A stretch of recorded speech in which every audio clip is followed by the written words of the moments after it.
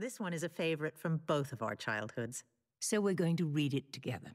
And it's called The King's Breakfast by A. Milne. I'll start. The king asked the queen, and the queen asked the dairymaid. Could we have some butter for the royal slice of bread? The queen asked the dairymaid. The dairymaid said, Certainly, I'll go and tell the cow now before she goes to bed.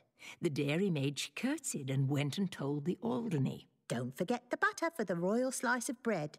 The Alderney said sleepily, You'd better tell His Majesty that many people nowadays like marmalade instead. The dairymaid said, Fancy, and went to Her Majesty. She curtsied to the Queen and she turned a little red.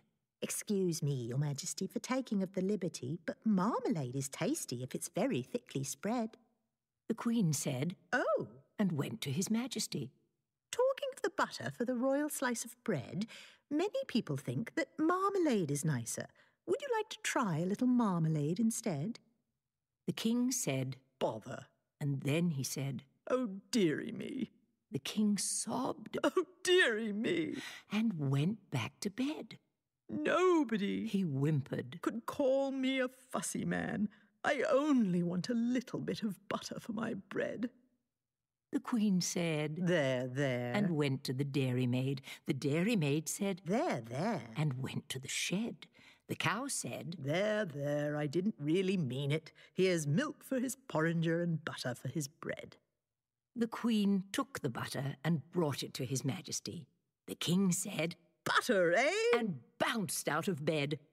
Nobody, he said as he kissed her tenderly. Nobody, he said as he slid down the banisters. Nobody, my darling, could call me a fussy man. But I do like a little bit of butter to my bread.